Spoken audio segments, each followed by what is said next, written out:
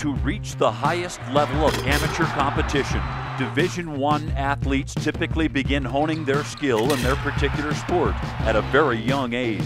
For Wyoming's Derek Cooke Jr., the game of basketball and the notion of college athletics found him much later in life. I just played football pretty much as long as I can remember, and then I remember like my senior year, I wasn't a star player or a go-to guy, so of course no college was looking at me. What I ended up doing was taking a year off because I couldn't afford college at the time.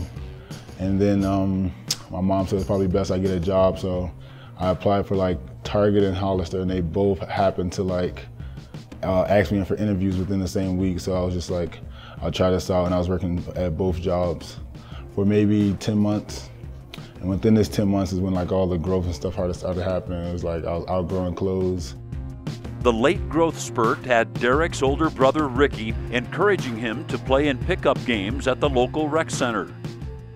We were at Wheaton Rec. It's in like Wheaton, Maryland.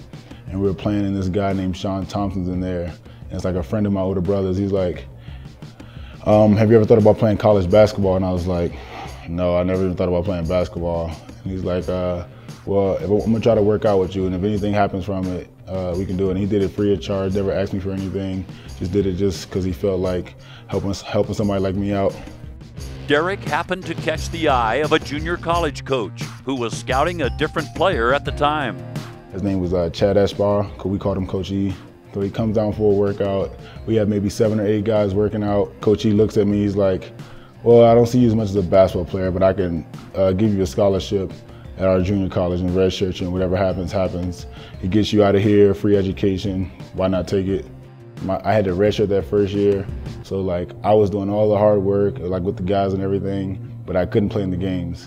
And like, unless you've redshirt, you don't know how hard that is. I know there's guys that play for the University of Wyoming now that know, like you work out twice as hard as everybody just because you gotta do the practices and then you gotta do your separate workouts. And then you don't get to play, so it's just like, what is this all supposed to mean? So I remember after the first year, just being like in debate if I wanted to continue.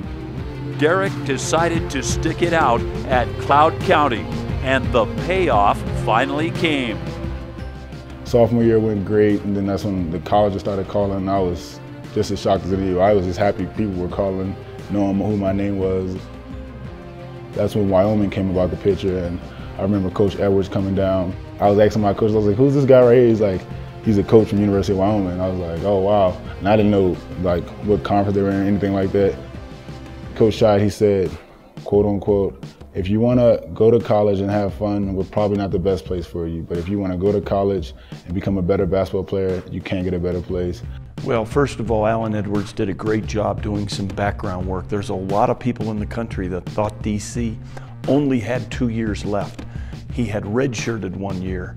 He in fact had 3 years, and we thought like a piece of clay, a guy who hasn't played a lot in his background, we could mold him and shape him because he had some really good attributes.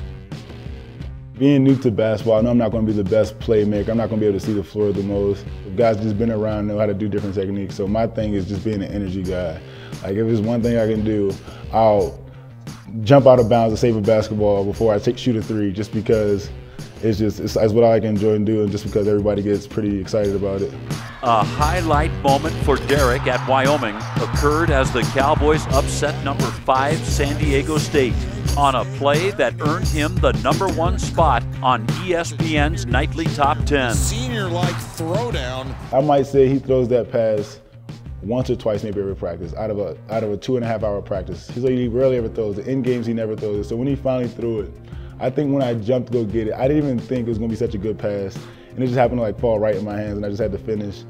And it was a great feeling. And as for what the future holds for Derek Cooke Jr., my mom's always raised me. I always have a plan B, plan C, just because nothing in life is guaranteed. So I know I would love for basketball to work out. If it does, I'll thank everybody, thank God. I'll just be very appreciative of just the moment itself if basketball works out for me, whether it be overseas or luckily, like if it happens in the NBA, it happens. But if it doesn't, it doesn't. But like my goal always in life has been to help kids. Like since I was maybe, I think 6, I've been babysitting. I've always had little brothers, I've always had little cousins, nephews, and nieces, and I've just always been like the guy who just likes being around kids, helping kids out. So I double major right now in psychology and social science, and I would just love to take that degree and just like maybe go to a youth center or go to somewhere where like kids are like almost not forgotten, but their parents just think that by them going to school they'll be satisfied. But there's a lot of kids that go through a lot of things, and I just want to help those kids just see like a better way, like understand that life has a lot to offer if you just put yourself out there.